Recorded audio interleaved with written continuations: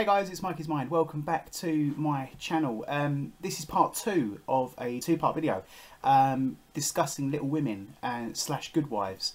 I've done it in 2 parts because when I read Little Women, I sort of needed to get my ideas for volume 1 down quickly on video.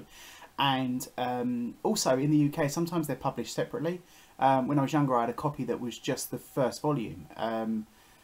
And so my reading experience finished with Beth pulling through, for example, and so I found some confusion online about sort of when does Beth die, and among other things. Anyway, I'm getting sidetracked already, but I'm going to discuss part 2, Good Wives. The girls, the women are older, married and travelling and getting jobs and careers and children, and I'll discuss all of that in this part of the video. And I have to say, I've really enjoyed reading the book. It's quite a long one. You know, classics. I mean, as classics go, I think this is more of a readable one. It's definitely more accessible, and it's not. I think the characters are so fully realised that when you jump between perspectives or different focus, you know, on different women, different sisters, it's you can still follow. It's not as though you're being taken off on a huge tangent. The chapters are really quite sort of self-contained. So yes, you may be off in Europe with Amy and Laurie briefly, but you're never too far from home. They use letters, correspondence to sort of keep you never too far from the March house. Anyway, the book opens with sort of this Meg sort of enjoying wedded bliss. They're sort of making the home and enjoying sort of setting up and, like I say, enjoying the beginning of their marriage. Laurie's back from college, and we learn that Beth has never been the same since her bout of scarlet fever that she managed to fight earlier in the novel. And we see Jo. She's sort of, I think she defines herself as sort of unlovable, and Jo's character goes on this incredible journey of sort of self-acceptance, or she has to sort of learn to love and learn how to be loved. She's quite guarded. She softens as a result of the second part of the novel. She manages to sort of contain a lot of her sort of what she'd call boyish habits, whilst maintaining all of her personality. But early on in Good Wives, Laurie sort of says that Jo will be next. Jo will be married off next. And Jo says, "Me, don't be alarmed. I'm not one of the agreeable sort. Nobody will want me. And it's a mercy, for there should always be one old maid in a family." She's almost sort of adopting this role of like sort of literary spinster, I think she calls herself at the end. I don't like that sort of thing. I'm too busy to be worried with nonsense, and I think it's dreadful to break up families so. And you sort of sense that Jo hasn't really forgiven Meg for going off and starting her life away from the home. What I found interesting, I'm going to read from my phone here. I found it interesting to see the girls are willing to challenge themselves, but we see them as still quite fragile. They're passionate, high-spirited, but still sensitive. There's a sort of, I've put here a botched fate. There's a sort of party of some sort. I don't have a strong memory of that now that I read this note, but I remember that it's not being defensive, but it's wishing to please, wishing to succeed, and trying not to let your pride or your emotions run away when it goes wrong. And we also see that with Jo's mixed literary criticism. She knows that she needs her critics, and it can often reveal things that she may never have thought. Things that were good people might love, things that she thought were okay people don't, and so you learn. And she knows she needs that criticism, but it's always difficult to swallow when you've worked so hard. But I've put here that I think Good Wives really comes into itself with the story of unrequited love between Jo and Laurie. It's really good. It is really well written, and you're even right towards the end, you are constantly sort of being thrown by the narrator between Laurie's going to change his mind, he's going to keep fighting for Jo, or no, he's given up now, he's going to move on, he's going to write a letter and confess everything, and so you're constantly backwards and forwards. Will they, won't they? I think for the most part Jo is really clear in what she wants and what she thinks should happen, and who and what she thinks Laurie should be. She also knows what she wants for Amy, and I think she's genuinely being honest with herself. And it's fascinating towards the end when she's let Laurie go, but she says that her mum, I think, says at one point, I was worried that because of how you are at the moment, lonely and hungry for something, that it would have been easy to say yes. And I think I said in my previous video, it would be easy for Jo to give in and sort of settle and accept Laurie, even though she knows it's not right. She'd rather have him as a friend. And that brings us to Professor Bhear. I've put here his name, Bhear. In the book it says that it's pronounced somewhere between Bhear, the drink, and Bhear, the animal, in a way that only a German accent can achieve. Anyway, Professor Bhear, mature, masculine, intelligent, gentle, paternal, and diffident. I thought he was a really interesting character. In some ways he's a bit too good to be true, but yeah, I don't suppose he's without his flaws, but we don't need to see them perhaps. But his virtues and his values definitely outweigh anything we're not sure of. There's no doubt in Jo's mind, and I think, you know, his relationships with people. They talk about him at the end when he comes to the March House at the end. They talk about his ability to walk into a room of strangers and instantly make friends, or he's a stranger that could knock on someone's door and instantly be welcomed in. Into the home. So he's got a lot of charm and a lot of charisma and gentle sort of masculinity. He's in control of situations, but he's not dominant or domineering. He's sure of himself, and he's a bit older, and he's mature, and so you compare and contrast him to Laurie, and I think Jo discovers what she deserves. And of course I must discuss Beth's battle. I said on Twitter, I think I said in the previous video, there aren't many characters that I'm rooting for quite like Beth. I talked about Nell in the old Curiosity Shop, and there's something about these small, frail and ill and incredible young women that just deserve better, and you wouldn't wish it on anybody, but least of all Beth. And anyway, she sort of comes to terms with her lot in life, what her destiny is, and the role she must play, the path she must take. And yes, she's having to take a journey sooner than anyone would like, but it must be so, and her job is to retain who she is, remain as Beth, and help everyone around her come to terms with what she already has. And it's great writing, really. Beth's Secret, chapter 13.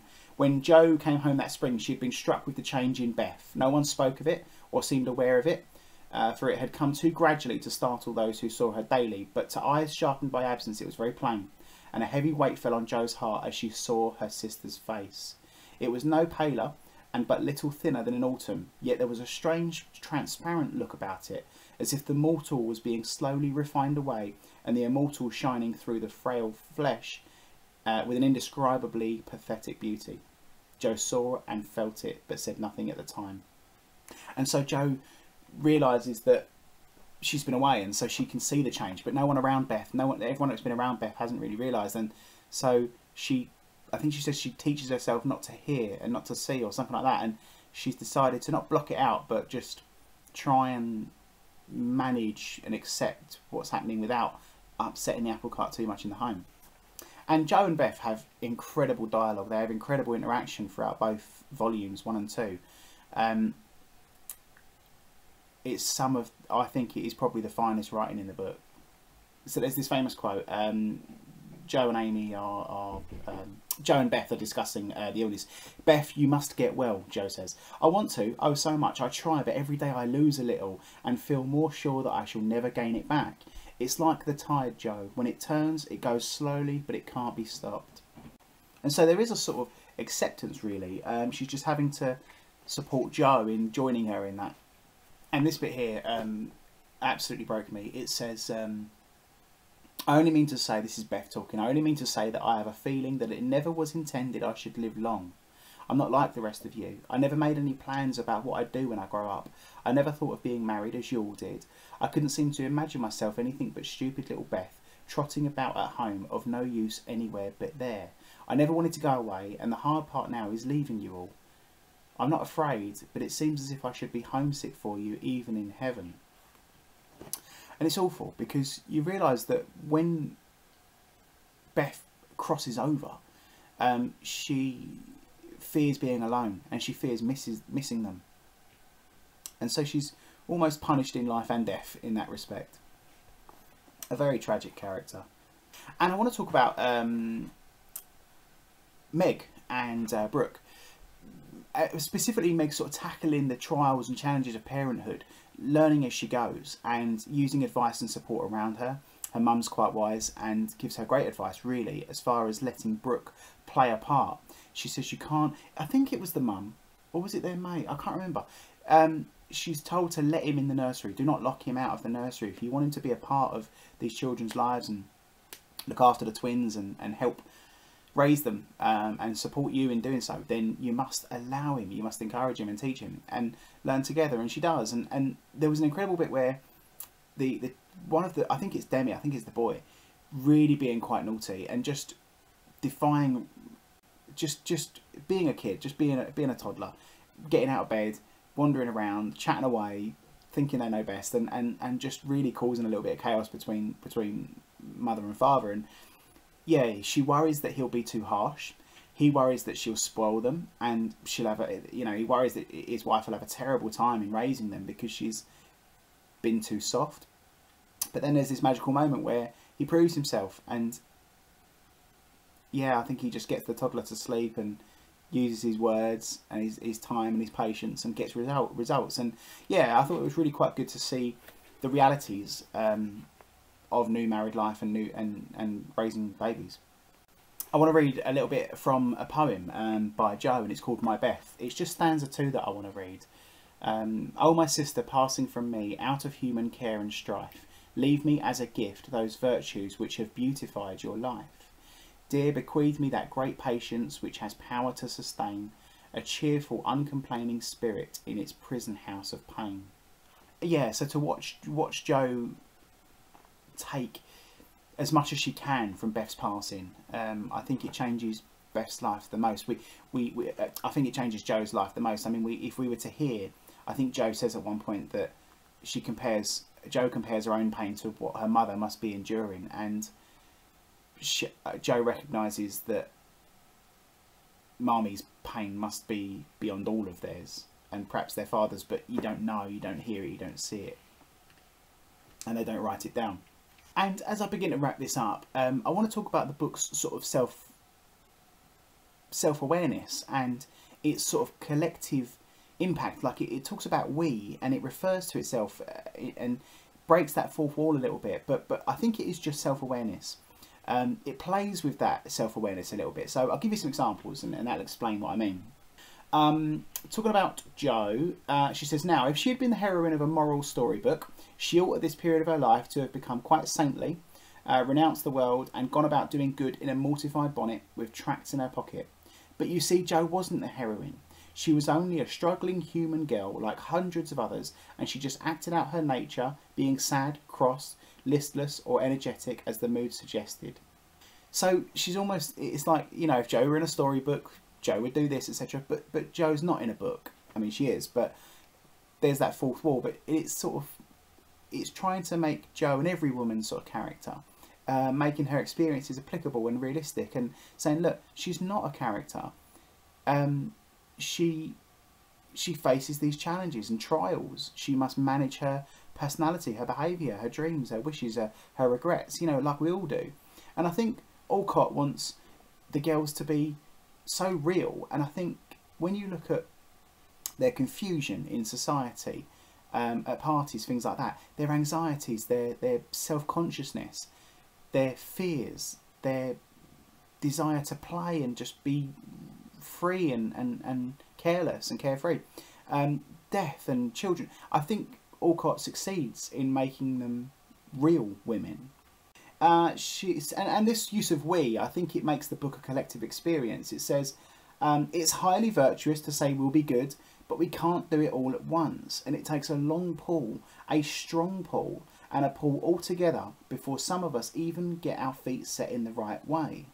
So Alcott's sort of alerting the reader, these are challenges we all must face. Here's how we can do it. And so Writer and Marmee, the character, are never too far from each other, I think. I think the book is really satisfyingly concluded, and Beth is never far out of people's thoughts, but at the same time, her death is never allowed to overshadow the future and the little miracles that have happened with the children. There are fears around one of the children, and but it never darkens the day. It never ruins the moment. And so you're encouraged. These women are encouraged to live and experience things and try to overcome challenges, create challenges for themselves, manage relationships, retain the family home and the atmosphere. And so, yeah, I could talk even more, but I won't. It's a fantastic book. There is no question in my mind why it's on this list, and it's endured. And I can see why so many readers have enjoyed it around the world. And yeah, it is, for me, it's one of the most timeless and enduring classics. It doesn't lose much at all. I mean, there is so little in here that is aged. Yes, sort of dress and costume, but truly the virtues and values that it promotes are timeless and important then, now and forever. So I really enjoyed it, and I've really enjoyed talking about it, and I hope if you've watched part 1 and part 2 to the very end, thank you so much. You must love Little Women as I do. So thank you. And yeah, there are, you know, I've said it before, if there are more like this in the top 100, then I'm really going to enjoy this project. Thank you so much for watching. Do leave me a comment, and I will see you soon. Take care.